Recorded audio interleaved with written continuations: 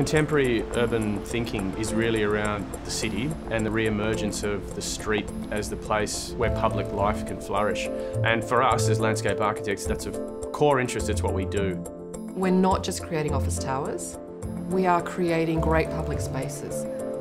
If the public domain isn't done properly, if it doesn't work as a place for people, a place that people feel comfortable being in, then it's not going to be a place that's loved and owned by Sydney.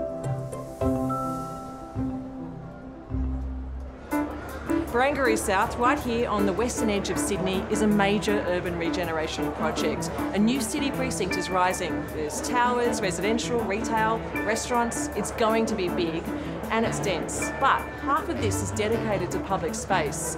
So what does that mean and what kinds of public space do we need? We know we want a civic space that's like a front door to the city. We know we want a nice waterfront path of travel that connects to King Street Wharf. We want to have a neighbourhood park that provides places with shade, that has access to sun, cafes, seats, really simple basic stuff that make good public places. The clear way was to say that we have pedestrian streets, but they're not shopping malls. They are streets open to the sky. They have the water at one end and they have Wynyard Station at the other end. The main thing was really connecting back to the city and how we get connections, how you deliver 70,000 people a day and really meshing it back in with the city itself. The 22-hectare site of Barangaroo is divided into its 3 sections. The new headland park, Barangaroo Reserve, is open, Barangaroo Central is in the planning stages, and at Barangaroo South, the first development phase, Stage 1A, is almost complete, with the next stage on the way. While attention is often focused on the buildings and architecture, getting the public domain right is vital. Where have you come from? We've just come from Margaret Street from Wynyard. Yeah. We just walked down around the Sussex Hotel and now we're on what's Napoleon Bridge, which is essentially the gateway to Barangaroo South when you arrive as a pedestrian. What I like about this is that, boom, we're right down, we see all the way through, so we're smack bang between the 2 towers. It's very conscious about making sure that you get water views, allowing solar access in, getting light in between, controlling wind. Yeah. When you come off Napoleon Bridge, you can actually see across the water and the view terminates on the church tower in Balmain, and that's another wayfinding device, really. As we're walking through, why do these different ways of applying paving work to help us through or make us feel into the space? It's about wayfinding and it's about a sense of scale as well and how you perceive it. Like, a lot of these things are very, very subtle and it's meant to be subtle. It's not meant to be right in your face, but it sort of gives you a cue that, yes, this is different.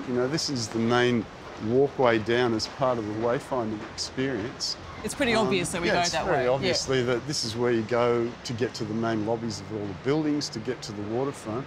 Whereas this is kind of like, the fun street. Couple of drinks Couple after of drinks hours on after Friday work, night. yeah.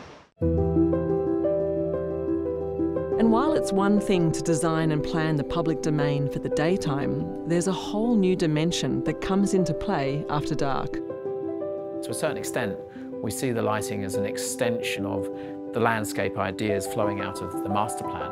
Rather than looking down from above and trying to sort of plan the lighting like that, we're constantly trying to imagine what it is like to be within that space at night and what vertical surfaces you're going to see rather than the horizontal surfaces that people often concentrate on.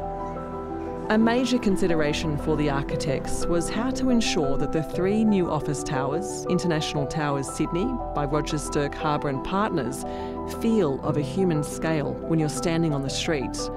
And while they're tall, they're not overpowering. The most extraordinary thing is we've got these enormous great entrance spaces to these buildings opening onto very tiny streets.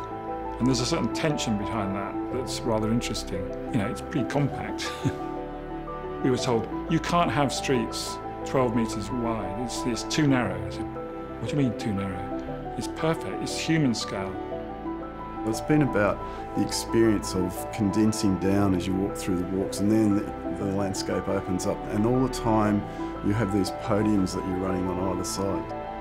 The more compressed you feel, even if there's a lot of people in it, you tend less to look up to see towers above you and it makes you feel like it's of a human scale. While the first development phase, Stage 1A, is almost finished, there will be construction for some time to come. With Stage 1B comes Hickson Park, connecting Barangaroo South to Barangaroo Central, the Southern Cove, as well as the completion of the waterfront promenade, which will allow Sydney-siders to walk along the foreshore for the first time. How to plan the waterfront at Barangaroo South required some smart problem solving. We inherited a kind of a guideline that said it had to be 30 metres from the water edge back to the building. And our perspective was that's too wide. We wanted a sense of intimacy on the waterfront as much as an opportunity for big events. And so we looked at a lot of devices to divide the waterfront up. We'd always predicted that the material change and the way we've done this, almost in section, will dictate the way people use it. So if you're going to be jogging along this thing, we imagine you're probably doing it here. If you're going to be pushing a pram, strolling, taking it easy, you're doing it between the trees. And then if you're taking time to sit at the restaurants, there's a level change there, and we anticipate that people will just hang out longer at that edge, closer to the building.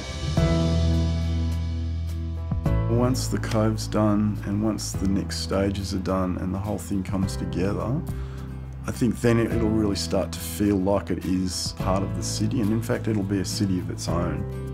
Our moves are not the last moves that will happen there, you know, they're the first ones. It's an evolution, like all great cities, they're all an evolution. If people come here and spend time in our public spaces, if they come on a Friday night and have a bowl of noodles and meander along the waterfront, then it's a success.